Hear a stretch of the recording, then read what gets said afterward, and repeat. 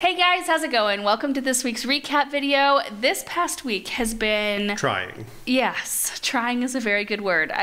The video that went out, I think this morning, I was talking about how Samantha was sort of under the weather.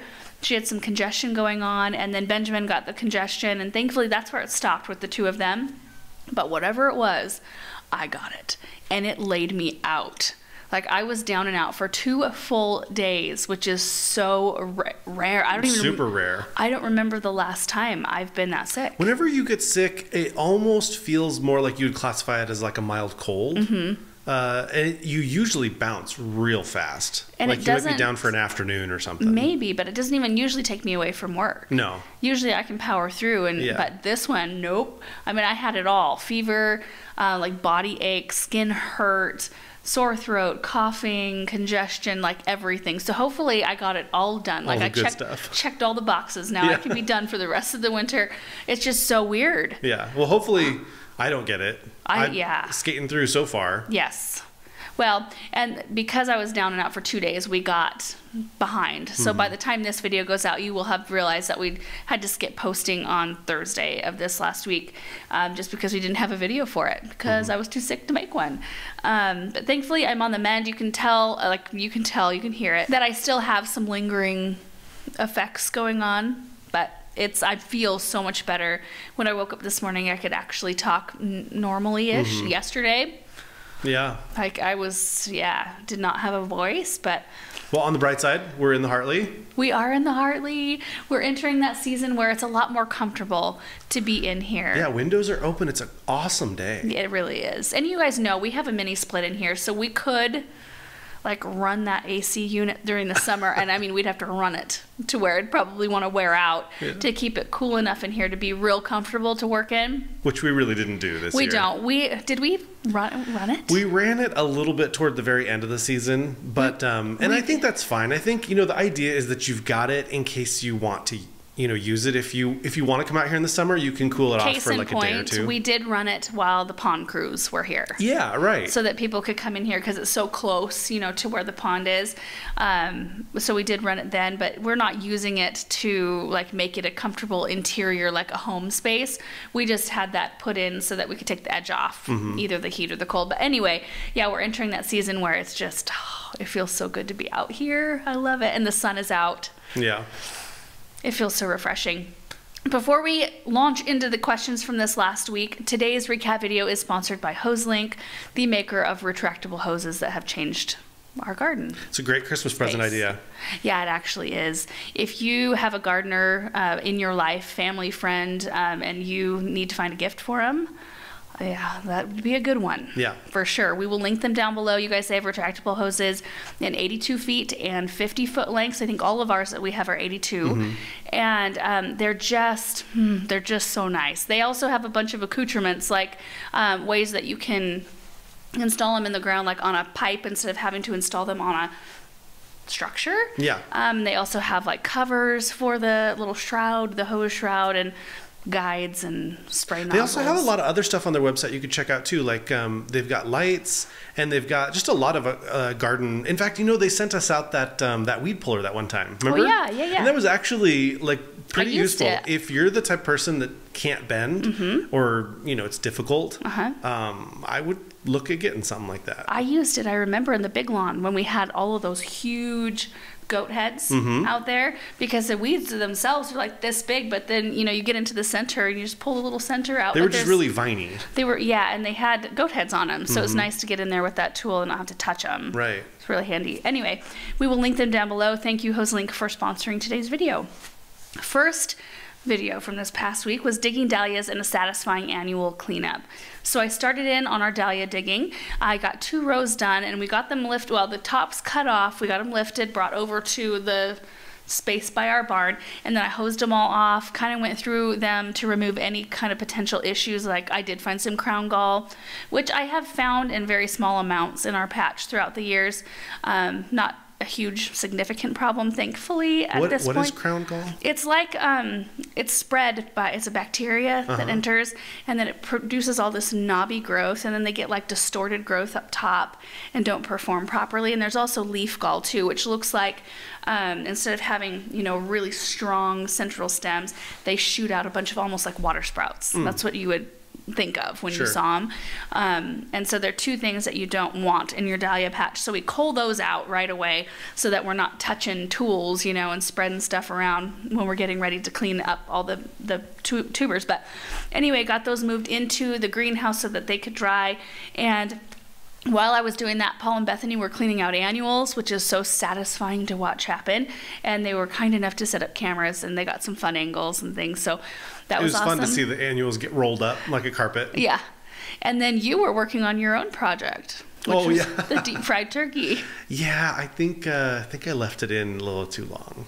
I would rather that as a first try than having it underdone. I had a dream about fried turkey, and I had a dream that I did it again, and it tasted so good and juicy. And really? I was like, man, I need to try it again. Well, you know, I'll do it again. It kind of was a dry run anyway for Thanksgiving. Yeah. Because I wanted to, you know, like anything else, you do it once. And pancakes.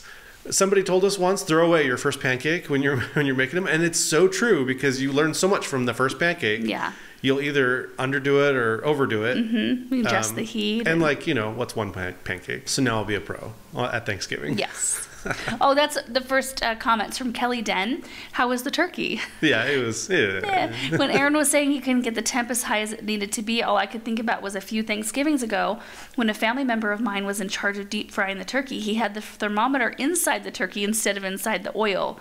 By the time he thought the oil got up to temp, there was nothing left but skin and bones. Oh, that's a bummer. Like a Christmas vacation turkey. Yeah.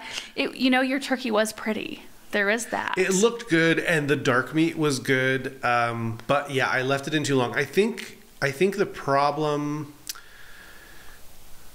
I think one of the problems with it not getting up to temp is that it took me a long time to get the turkey in because it was bubbling up a lot. You know how like you put it in and it kind of starts to go crazy. And I turned the heat off because that's like the safe way to do it.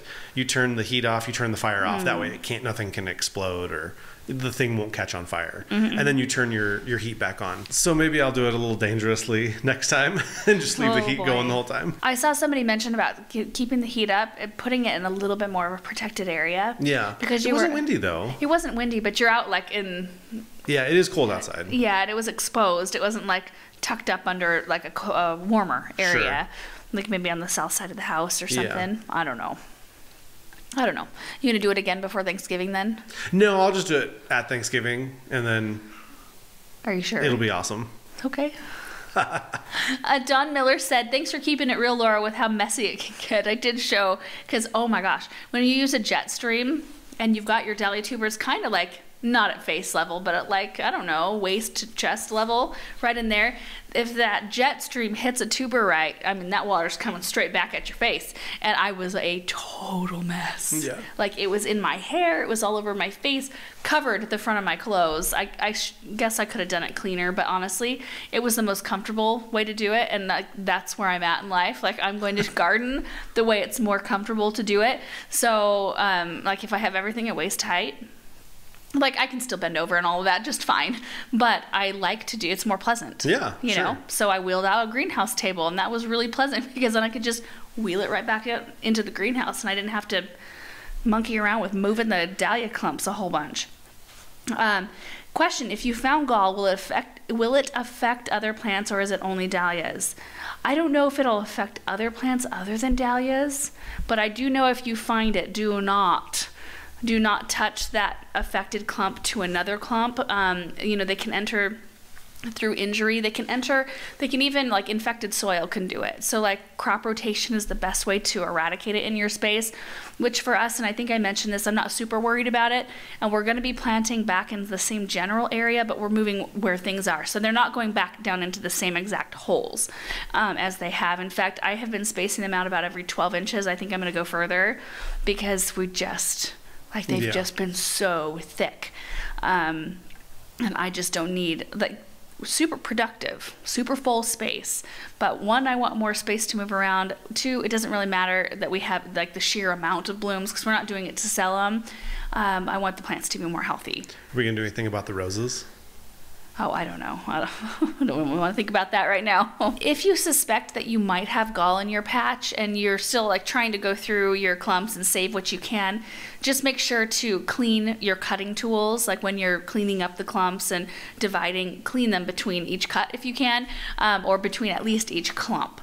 Because sometimes, like I went through mine before they even went into the greenhouse and got rid of anything that I thought was even suspicious of gall, so that way I wouldn't have that issue. But every once in a while, you might get into cutting one and dividing a clump up and think, oh, I think this one might have it. Dang it. So you immediately toss those tubers and clean your tools really well, because that's what will spread them. And it doesn't automatically show up like right away. It could be a while before that thing shows up, the gall shows up. Tracy said, thank you for another informative and entertaining video. Did you get around to planting cover crops? I did not. That was something that I had kind of wanted to do this fall, but you know, we're going to be moving stuff around. So, I mean, two things. One, we just ran out of time. And two, we are going to be redoing how everything's organized. Not everything out in the cut flower garden, but in a lot of the spots out there, we're going to be shifting where rows are and making things a little bit whiter. So planting cover crops might not even be worth it this season. I kind of need to get things set to where they're a little bit more permanent. I don't know if we'll ever be permanent out there. We'll see. You can get closer. We can get closer and closer, yeah. El Grillo said, you mentioned that you've been putting hoses away. At what temperature do you put away your HoseLink hoses? Do you do anything special when storing them for winter? So that's the one thing, nice thing about HoseLink hoses is that when you're done, you just detach them from like the faucet and then just lift the whole shroud, like the whole, what do they call it? Do they have a name for it? I don't know what they... The thing that the hose reels up into, it's the plastic shroud. So you lift the whole thing out of its little holder and then you just put it somewhere either, well, protected. I know because where we're storing them, they can still freeze. So if there's water in them, it could still do some damage. So we use an air compressor and just blow an air compressor through the hose and it just removes any water. You can do the same thing by pulling the hose all the way out, making sure both ends are open of the hose. And as you reel it in, as long as the hose link is higher than your hose ends, the water for the most part will all go out of the hose.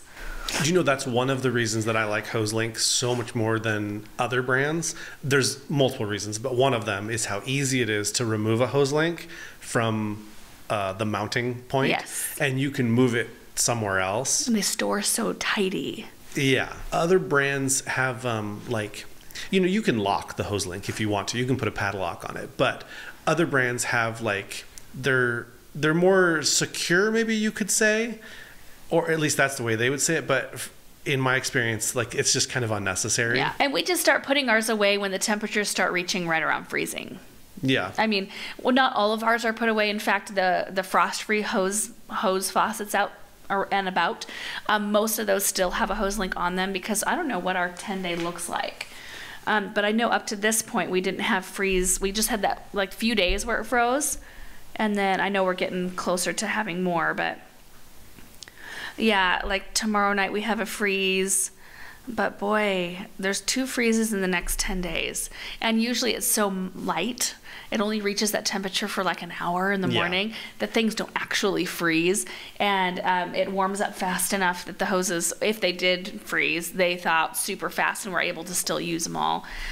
So it's been glorious. Yeah. My goodness. I mean, our lows, some of them are like 38, 40, 42. Did you see that? Yeah.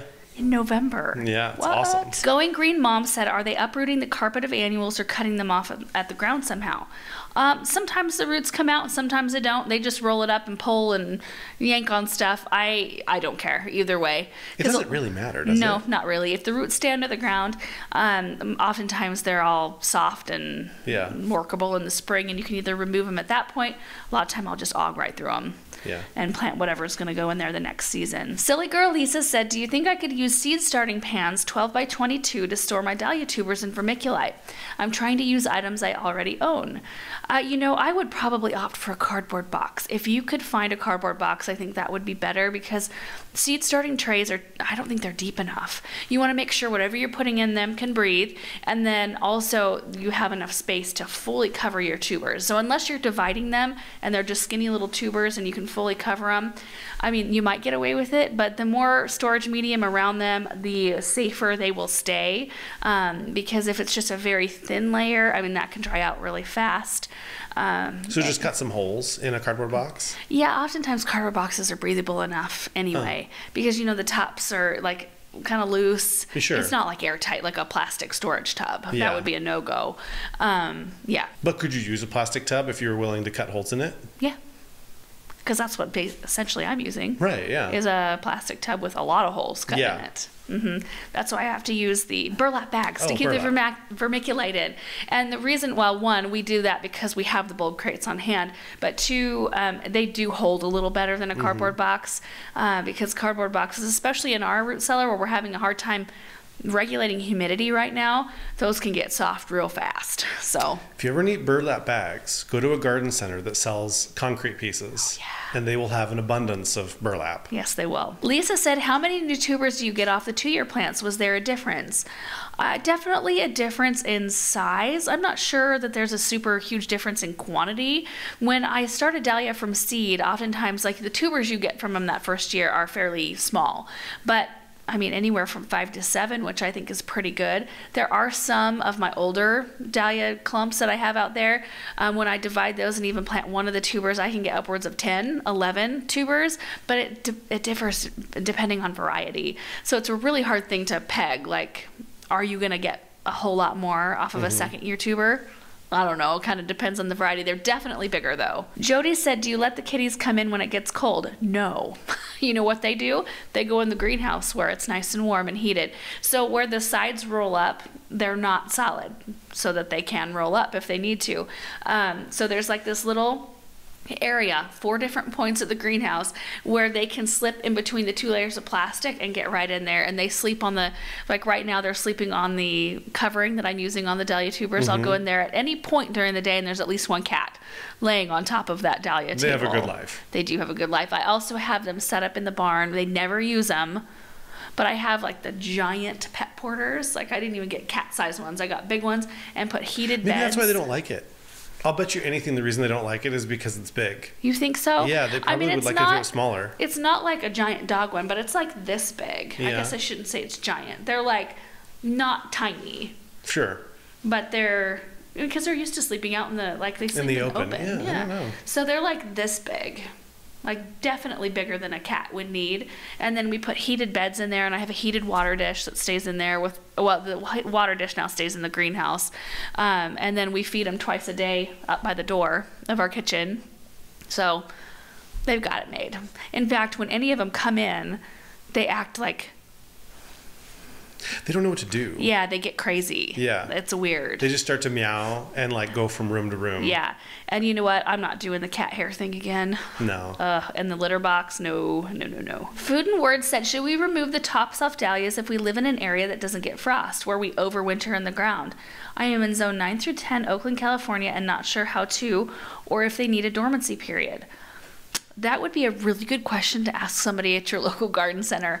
I do not garden in a zone 9 through 10, so I don't know what you would do with dahlias. I mean, I think it would depend on how they look, too, like how the tops look. Are they going to still produce? Like, if it's warm, I mean, I guess it would get cool enough to where their productivity would stop or be halted, but not necessarily damage the foliage. That's a really good question. It's hard sometimes when we get from time to time a question like that, or a question about like a tropical plant that's zone 10 or 11, and I'm like, I don't know, I garden in a zone 6. Right. I guess the only thing that's close to that is the greenhouse here, where I wonder what zone this would be considered. In the greenhouse? This greenhouse. Oh, this greenhouse. Yeah, I don't know. Hey, bring one in here and see what happens. Yeah. B. Coco said, how will Cheddar get out of the greenhouse? You closed and locked the door. I saw that comment quite a lot. And again, the sides are open so they can get in and out as they please. The next video was a brick border update, transplanting lilacs, prepping dahlias for storage, and winterizing the coop. A lot of stuff. That was a full day. So I started back here behind the Hartley to give you an update on how Pedro and his crew were coming along with the bricks, and they look so good. I'm so excited about it. Then we transplanted 2 President Lincoln lilacs out in the south garden. I had planted 3, planning on planting a 4th to create kind of this curve around one of the parts of our stone pathway. And then we decided to branch off the stone pathway to go to the berries. So it kind of like moved around where I needed things to be planted. And so all of a sudden the lilacs weren't centered. And it was like one of those things that really didn't matter a ton, but visually, to you. Yeah, visually it looks a lot better now. So we dug 2 up, scooted them over, and now the 3 of them look very nice and even. Then I did prep the dahlias that we had already cleaned in the video prior. So we went through and cut all the stems back down further. We inspected all the clumps. I didn't find any more gall, which was perfect, and then just removed any damaged clumps, and then I left them to dry. I was going to start packing that day, packing them up in crates for storage, but I thought, you know, I've made some pretty big cuts here, and I want those cut ends to heal over, because that extra moisture, that can make them start to rot if they don't have a chance to heal properly.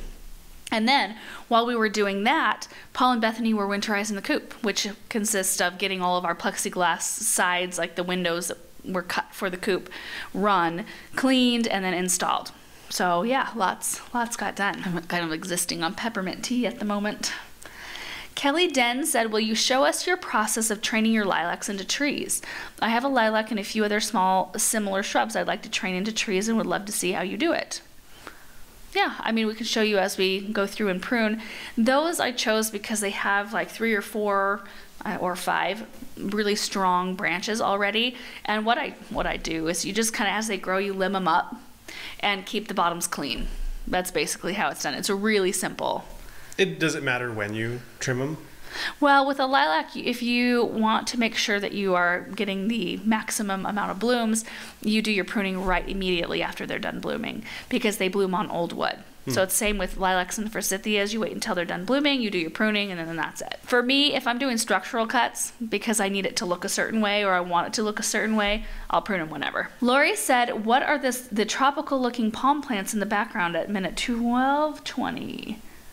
Oh, those are artichokes. So those are the ones we planted out in the dirt lands. And Paul and Bethany were actually out there cleaning stuff out, and they asked if I wanted those removed, and I just thought, you know what, we should just clean them up and pop them out, and I'll pot them. Well, they're still sitting exactly how they are here in the studio. They're still sitting there. So I haven't planted them in their own pots, but I thought it'd be fun to just experiment and see what happens if we plant them, and I don't know, they might just sit there all winter and just be good for us to plant out next year. But you know what? Then you're a year ahead on the plant. Those green globe artichokes, so let me tell you what, I mean, the cold frames are full of them, and they do look like this big monster of a plant, like crawling out of the cold frames. And I just thought they'd be a fun, neat texture, and they definitely handled the heat. That's the other thing in the summer, those cold frames, I don't even know how hot they get. I mean, south side of the greenhouse, full sun. Pretty warm. Although part of them stays a little shaded. The north side of the inside of the cold frame. Yeah, down in there. Mm-hmm. Yeah, true. But it's pretty. But the back side of it. Pretty toasty. And then they've got the windows, which or the lids, and those are propped up all the way. But still, I mean, they hold in a little bit of heat there, and so I needed something that could handle that, and the artichokes definitely did. But imagine if you left the lids down. What's that? Imagine if you left the lids down. They would bake. They would bake. Anything would bake in there, I would think. So those didn't produce any fruit, or haven't yet. They still look really good. I planted them really late in the season, but I planted the extras out in the dirt lands at the same time that I planted these, or maybe even a little bit after, and they produced some beautiful artichokes. So from seed, you can get fruit off of those green globe artichokes the first season. When I did that the first time in our cut flower garden, do you remember those? I had like hundreds of artichokes off of that row.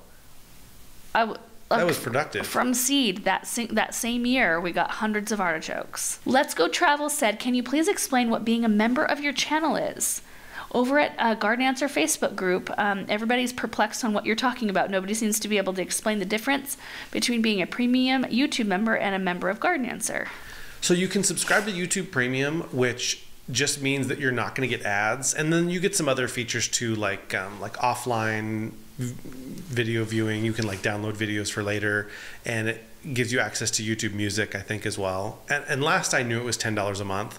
And then being a member of our channel, there's like perks involved. So like you get a little, is it called a favicon, or a little like an icon next to your name, like a little flower. And then also you get access to videos the night before, basically. So like the video that's going to go up in the morning, whenever I upload it in the evening. So sometimes that could be like, for us, I might do it at 5 p.m. or I might do it at 10 p.m. But it'll be up the night before, so you have access to that. So and it just supports the channel. So I think a lot of people do it just because they feel like they're getting some benefit from the channel and they like to support. What's the cost difference? Oh, I think it's $5. So $5 to be a member. To be a member. However, if you do it on an iPhone, it might be more. So like just know if you're on an iPhone and you go to subscribe to being either to YouTube Premium or to being a channel member, it's 10 and 5, but it could be more than those two amounts on an iPhone. Mindy said, is it an optical illusion or some of the bricks wider than others? All the bricks are the same size. So definitely an optical illusion. Doctor said, sorry if it has been answered before, but how do you keep the driveway snow-free in the winter? Live in Ontario, Oregon. Well, it usually melts like same day. It's pretty rare for snow to hang around on the driveway for a long period of time. Yeah, it usually melts off of that first. Was it year before last that you guys swagged the driveway with Christmas lights? I loved that because it was, I don't know, it kind of looked like a little bit of a runway, but it helped. Well, we did that because there wasn't enough on the maple trees to hold on to. You know how like when you plant a young tree, they kind of have these like shoots. And no side branching. And there's no side branching, so there's nothing to actually hang a strand on.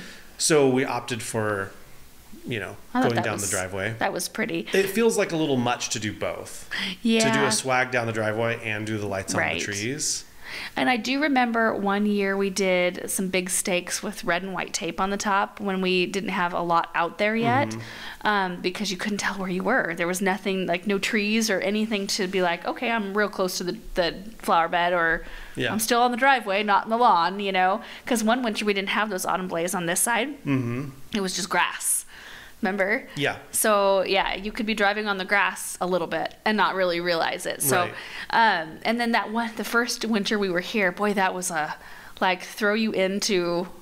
We were first year in this house. I'm like trying to get used to things on a much bigger scale. Truck. No, we had 2 little cars. Right, compact cars. Both of which did not do well in the snow. Right. And then we got. Like the most snow Ontario has seen in like 100 years. Yeah, probably 100 years. Yeah. Oh my gosh. I have been thinking lately about the dirt lands and the green belt that I kind of want to create.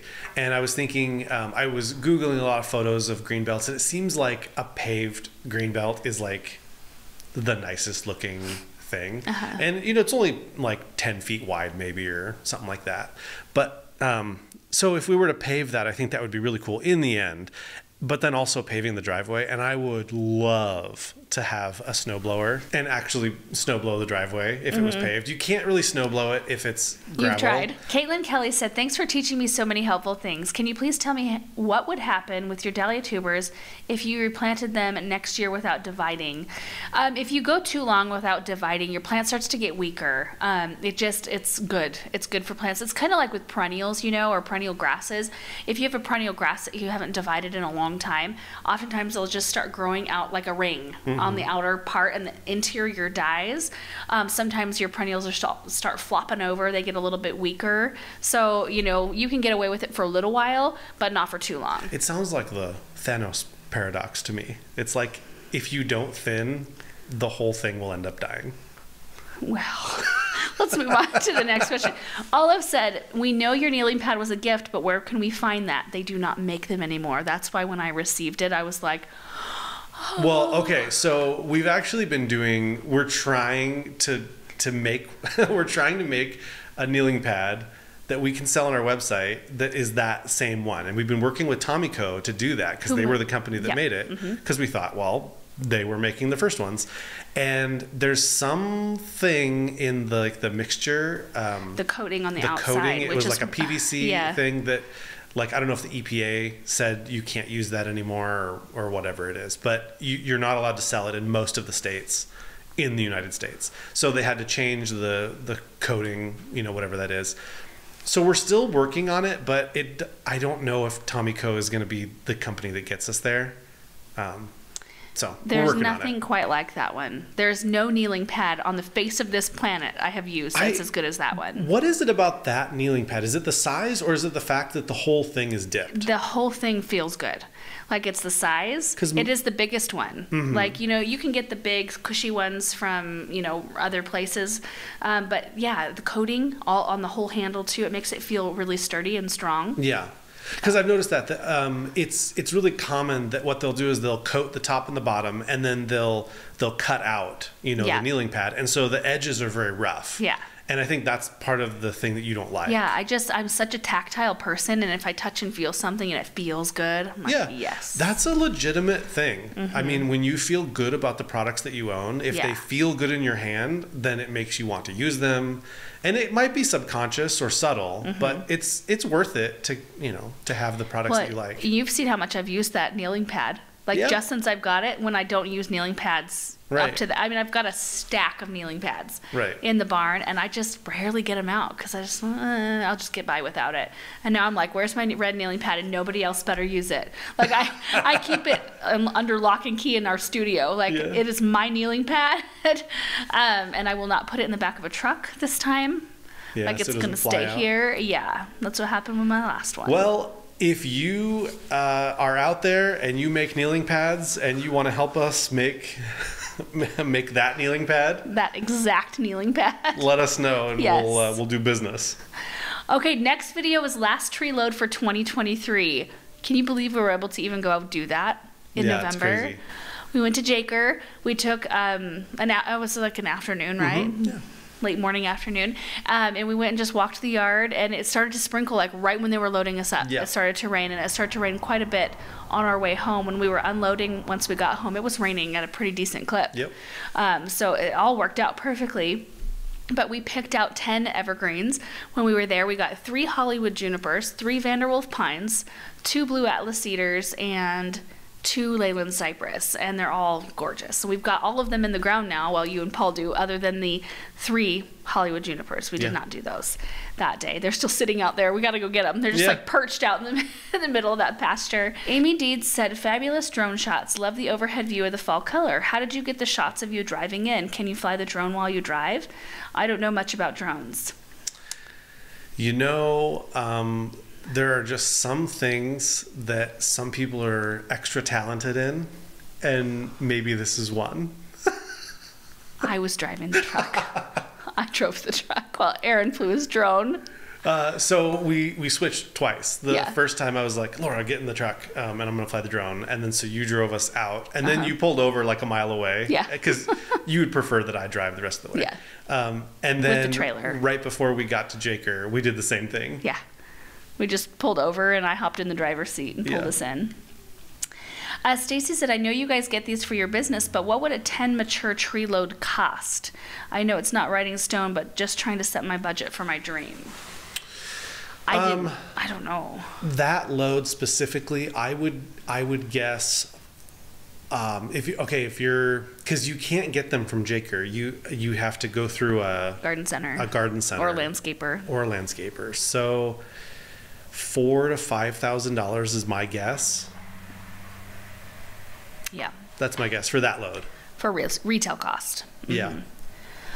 Linda said, if you were approached by the people who picked the tree that does up in the Rockefeller Center at Christmas time, would you entertain the offer? Oh, to pick the tree that goes up in Rockefeller Center, would you entertain the offer? Like driving around and finding the one? That might be kind of fun. But then you'd have to fly all the way over there. You'd have to get on a plane. Yeah. Anything that requires getting on a plane, Laura's like, I'm out. Yeah. Kathy said, nice trees. Are you going to be leaving room for your possible barn and horses? Yep. Yes, we are. User said, can you tell me where you purchased your big garden statues? I can't seem to find them anywhere. I would want them to be 5 to 7 feet. So many of the garden statues that we have here were here from the previous owners. They left them, which is just so phenomenal because they really did have some beautiful taste in things. So our big angel statue, the Hebe under the weeping willow, Persephone up in Versailles, and then that big urn with the lions. I think those are maybe the only 4 that are remaining. Mm-hmm. Those 4 were here when we moved in, and we haven't moved them, not a single inch. They have just stayed right where they were when we moved in, and I have no plans on moving them. But if you are looking for big garden statues, try Unique Stone. They've got some big ones that are beautiful. Try Henry Studio. They've also got some big ones. In fact, I think Hebe came from Henry. Mm-hmm. I think Persephone did, and I think the lions or the ram's head urn came from Henry too. Chances are what you're going to need to do is go to a garden center that, one, either already sells them, or 2, is willing to like meet the minimum order requirement. So they'll order your piece for you, but then they're also going to have to, I don't know what the minimum is, like $2,500 or... Yeah, oftentimes a garden center will meet a minimum to get a big statue in like that, though. I know my mom does it all the time. Yeah. She's like, oh, we could use some more stuff around here. If you want this or that, we'll build an order around yours so we can get it in for you. Yeah. I know we've got some pots coming from Unique Stone, I think this month, for around the brick patio area. Well, that'll be nice. We need to get those other boxwoods in. Yeah. Do we need to order some more boxwoods? I do have them ordered. Okay. For spring. I mean, we can plant the ones we've got to finish the I need side. to make you a list of the areas that need to get buttoned up, like in front of the house. It's funny I do recall at the beginning of me being sick, you were like, hey, if you're kind of down and out today, I can give you some stuff to work on where you could just sit there. I'm like, like totally sick and fever. No. Yes. No, you weren't that bad. You were just kind of like, I don't really feel like, I think you were just not looking for like physical labor. No, that's the afternoon that I went upstairs and I was just like, I couldn't even. I didn't know how bad you were at that point. But it is true that like on the other side of the business that like people don't see is all the planning that goes into. Planning is the worst, you guys. I just hate to plan. Yeah, you do. And somebody has to do it. And so I feel like I'm the only one, and I'm constantly bringing I'm like A, B. A, B, and you will not give me an answer. Because I cannot be forced. Yeah, but it's like, but we can't move forward with projects unless you choose, like either I have to choose it or you have to choose it. How many times have you told me, though, I'm kind of thankful that this or that didn't happen because of X, Y, Z. Like, I'm glad it didn't move forward as fast as it could have. You've said that to me a bunch of times. I have said that before, but that doesn't mean that I appreciate things going slowly. Well, it's good some of the time. I feel like we're making good progress in the Dirtlands. Yeah. With that border. Mm-hmm. I think we're making really good progress. Yeah, we really are. Jazz and Jamie said, is planting during or before frost/freeze risky? We're in zone 4B, and our landscapers advise us to wait until spring 24. Well, they would for sure, because if they're going to be on the hook for the plant, if it doesn't, a lot of landscapers will guarantee. It also depends, like in our area, it doesn't get that cold that quickly for us, generally speaking, like in November, it's not like we're just going to plunge into the Arctic, temperatures. Yeah. Whereas depending on where you live, you might, it might get really cold really fast and then stay freezing for months. Mm-hmm.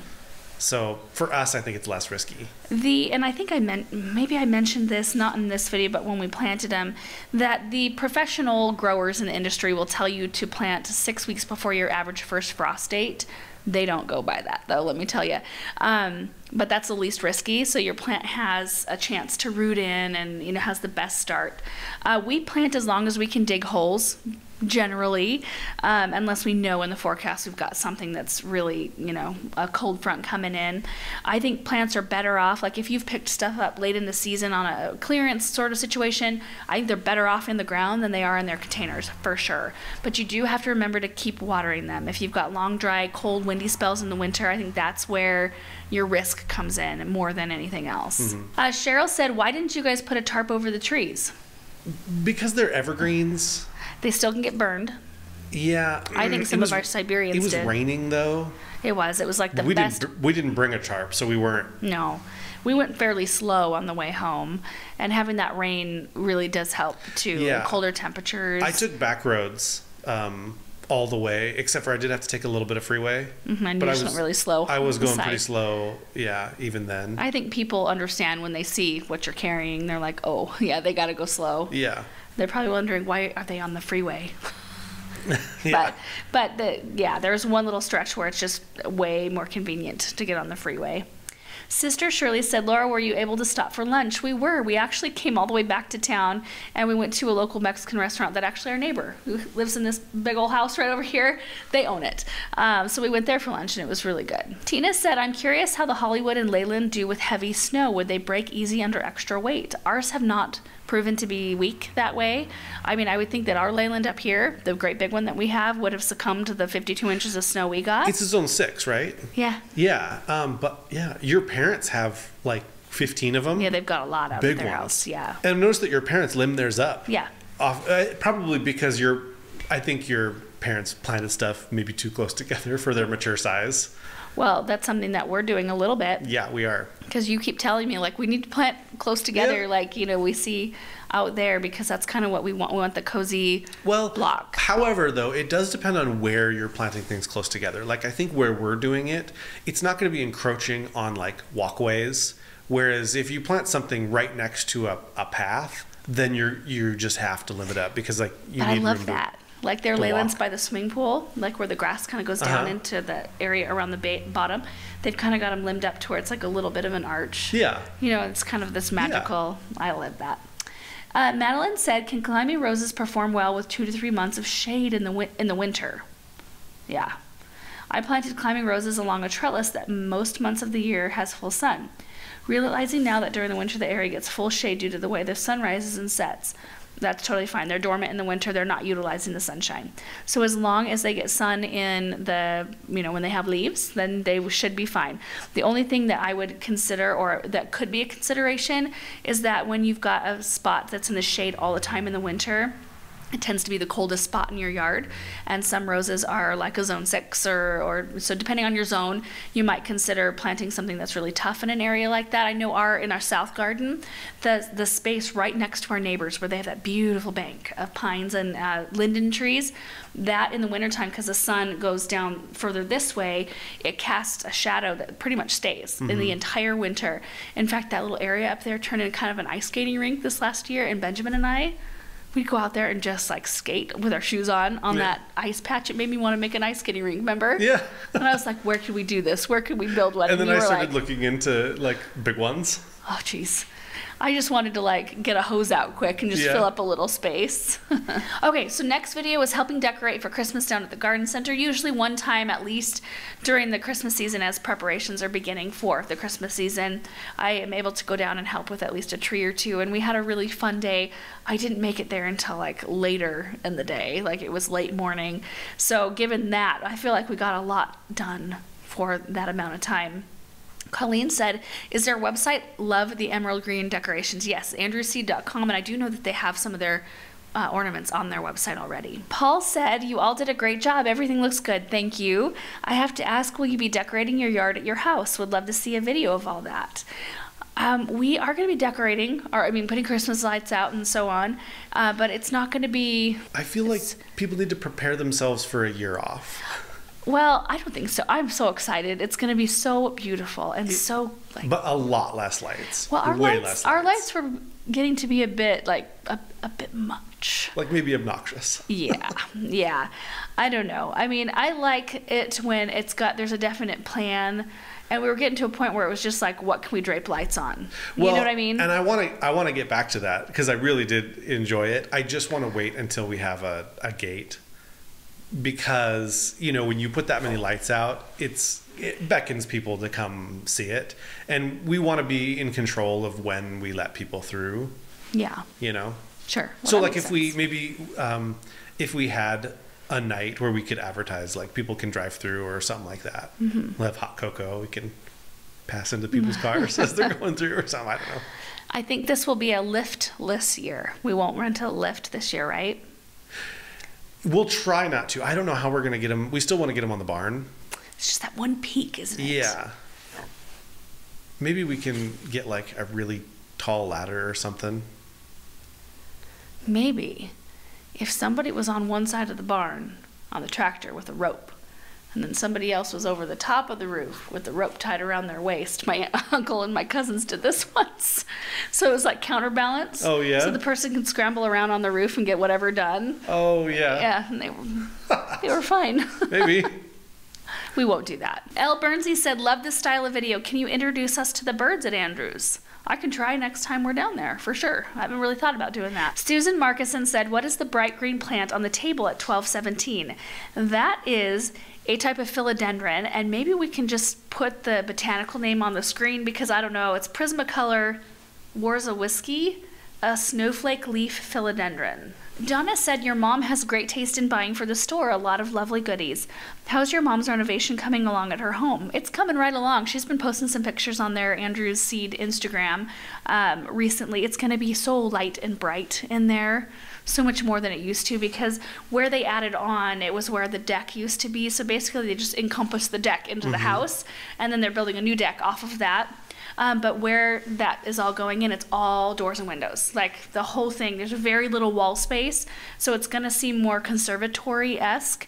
And I think it'll be it'll be so nice. And honestly, for us all getting together, there are 12, I think, of us. And the family is pretty much set at 12. I don't think anybody's planning on having any more kids or any of that business. But the kids grow. I mean, they take up more space. And things are getting a little bit tight. You know, when we needed to get in around the dining room table, we always made it work. But like the people in the back corner, if they needed something, somebody else had to get up and go get it for them because it's just too hard to get in and out. So now there's going to be a nice big spot for a nice big dining room table. It'll be much more open concept. Before it was like little spaces kind of connected by doorways, but this way it'll just be a little bit more open, so it's going to be nice. But it's not going to be done in time for Thanksgiving, which that's why we're hosting. Yeah. So it should be interesting. Melinda D said, I just love your building. Any idea what the age of it is? You know, I'm not sure how old the building itself is. I know that Andrew Seed moved into that building in 1923. The business started in 1919. Moved in 1923, and it's kind of been like added onto, cobbled a bit. Yeah, big time cobbled together. Yeah. Brian and Tammy Olson said, okay, this gets me in the spirit. I want to ask if the Christmas open house is open by invitation only, or can anyone attend it? I think once you mentioned it was for regular customers only. Nope, anybody can attend it. It's just like, it's regular business hours, and it's just an open house. It's more of a festive time where there's treats and goodies and drawings. It's probably just that the regulars are aware. Like if you're on their email list and stuff like that, like you wouldn't necessarily know about it unless you were a regular customer. They do send out like a flyer to the people on their list, and they post about it. And you know, it's been the Friday and Saturday prior to Thanksgiving for as long as I can remember. It's always been set on that same weekend. The last video is planting the big trees and packing dahlias for storage. So Paul and Aaron planted all 7 of these trees after we placed them. And then while they were doing that, I got to pack dahlias, which was much easier for sure. But yeah, it was a busy day. Billy Buffalo said, when are you planning on removing the fence between these two properties? It was the last thing you did on the north garden and you acted surprised it made such a difference. Moving the fence between these two properties. The dirt lands and... Yeah. Well, it's possible that might be pasture, so I don't really want to remove the fence for now. Yeah. I mean, we just paid to put that fence in, too. So, yeah. Yeah. Like the fence behind the trees where we're planting the trees definitely is going to stay because that's the one between us and our neighbors. The one, I guess, between the south garden and the tree, it just would look weird. Yeah. We'd have this strip of grass with trees and then like nothing to the pasture. Yeah. It wouldn't connect right. We need to just like come up with firm plans on exactly how the space is going to be used and everything.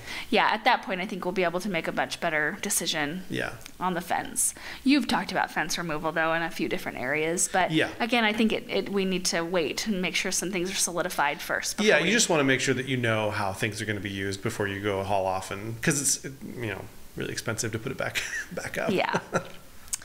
Cheryl Moore said, if you could plant only one crabapple, what type would you plant? I have a small space and would like to add one or two to the landscape. You should plant an Indian Magic. My in-laws, so Aaron's parents, Paul and Sue, they planted an Indian Magic crabapple out their back dining room window, and that tree has brought so much joy not only to them but to me. When my father-in-law Paul, he texts me pictures of it throughout the year, and I just have adored that tree so much that I put one in the south garden, and I'd love to have some incorporated in the dirt lands, but I can't remember how big exactly it gets. It's not a massive one though, and that's one of the things I love so much about it.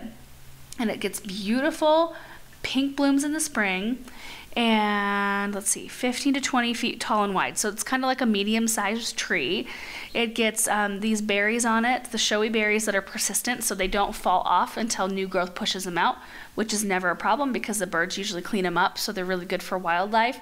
They're just a beautiful multi-season interest tree. Kristen Adams said, where can I buy these crates? I know they come with large bulb orders, but can you just buy the crates? I think you can buy something similar at like Staples. Don't they have those like little, there might be a little smaller. Does Home Depot have something like that? Probably. I would check with your local box store like that, like home improvement store or Staples. They're really handy. They really are. I mean, once you get those, like, you want to hold on to them. Yes, you do. Miss Flores said, quick question, how do you conquer the heebie-jeebies when you see bugs? I love the outdoors, but I do the dance when I see something crawling. I just don't have that part. That wasn't put into my makeup when I was formed. I don't really get the heebie-jeebies about much. No. Yeah, so I'm not sure how to, and what would you do? It's in your DNA or in your upbringing, one of the two. I think maybe kids that are, with upbringings where they're like encouraged to be down in the dirt and playing with bugs and roly-polies and, stuff like that. Mm-hmm. Kids were out petting spiders the other day. Yeah. They're jumping spiders and daddy long legs. Yeah. Yeah.